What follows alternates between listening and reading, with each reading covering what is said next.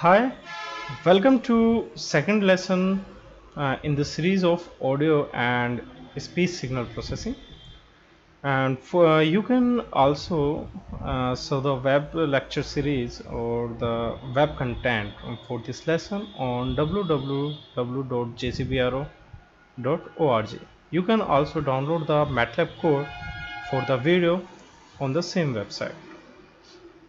In last video we talked about how to read pre-recorded sounds or how to read already present sounds in MATLAB and use them for further processing.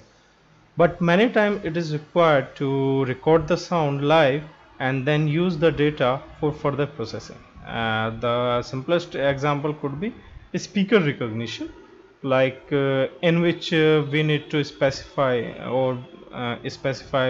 which speaker is speaking. So in that case we need to record the sound of the speaker in real time. So in this video we will learn how to record a sound in MATLAB and then how to access the data for further processing. So open MATLAB and first of all let's have a look how many devices are connected to our computer. So those can be seen by a command audio device info. So it will create a device object, and if we go into it by double clicking on it, we'll get it is a two structure, so input and output. Let's go into input. So it is first is primary sound capture device and microphone, and device ID, and device ID is 0 and 1. So the microphone is connected to the computer and its device ID is 1. So this particular information will be required while we will be recording our sound. And now kind of output, so we have speakers connected to it, and mainly speakers have device ID 3. So this is just for the knowledge purpose, but this device ID will not be we will not be using in any further command. So come back to for the recording object.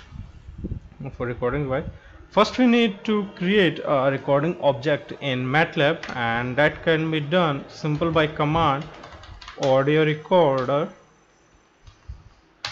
So this audio recorder is the command for creating a recording object. It requires 3 inputs and with ID, like sampling frequency, number of bits which we want to convert each sample into a kind of resolution, and then channels and the device ID. So we will be having a default sampling rate, that is for sound card is 44,100, and we'll be using 16 bits for decoding each sample, and then number of channels will be using 1 as we discussed into it.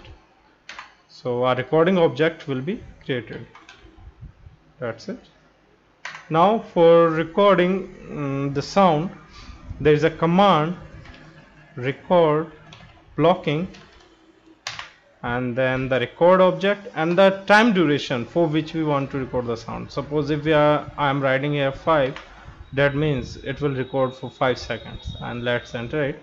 As soon as we enter the command, it starts recording the sound. Hello, hello, hello, hello, hello, hello. So after 5 seconds of recording, the sound recording is done.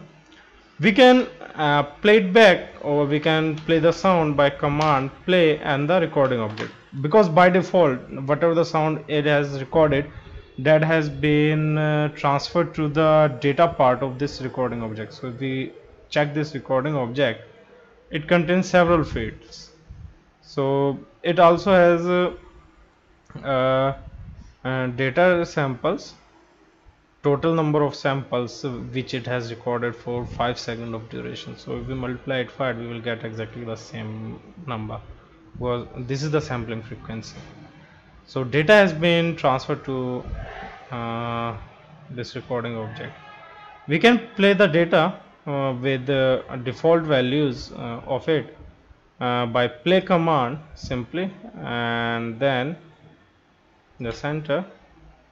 And if you have a speaker connected to a computer, you will be here to the recorded voice of it.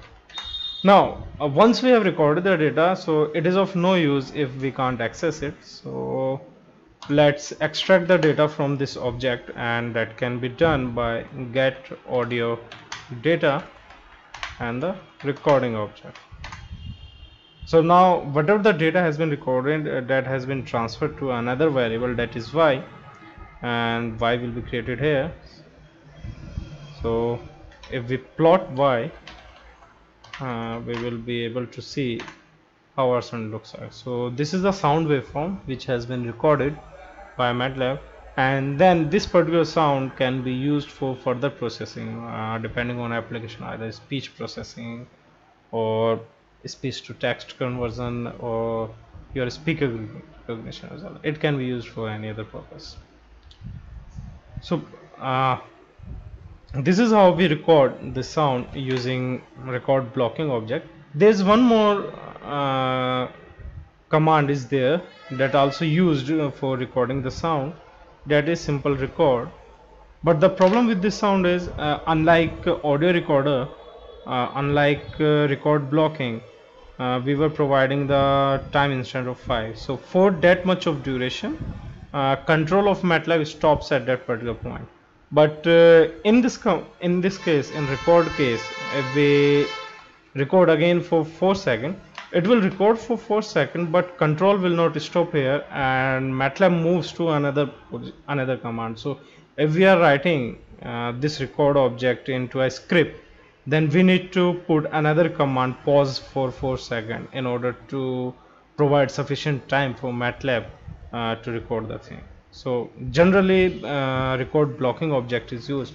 So but the disadvantage of record blocking is, suppose we have two microphones and we want to record the sound separately from two microphones, then that can't be done with record blocking, because first record blocking command will be stopped there, or the MATLAB process will stop there until for 5 seconds.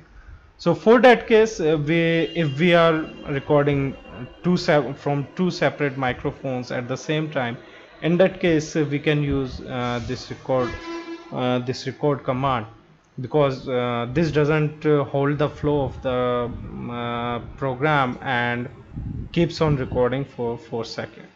So this is the difference between record block and record. So again, depending on application we can use it. So let's see it. Record, as the command has been pressed, the control has gone to the next instruction. So this is the main disadvantage of this record, but again advantage for some other application. We can also play the recorded sound. It also has recorded, and it can be visualized from record object as number of samples has been changed, that is by the multiplication of 4. So it has recorded for 4 seconds. So now let's play it. So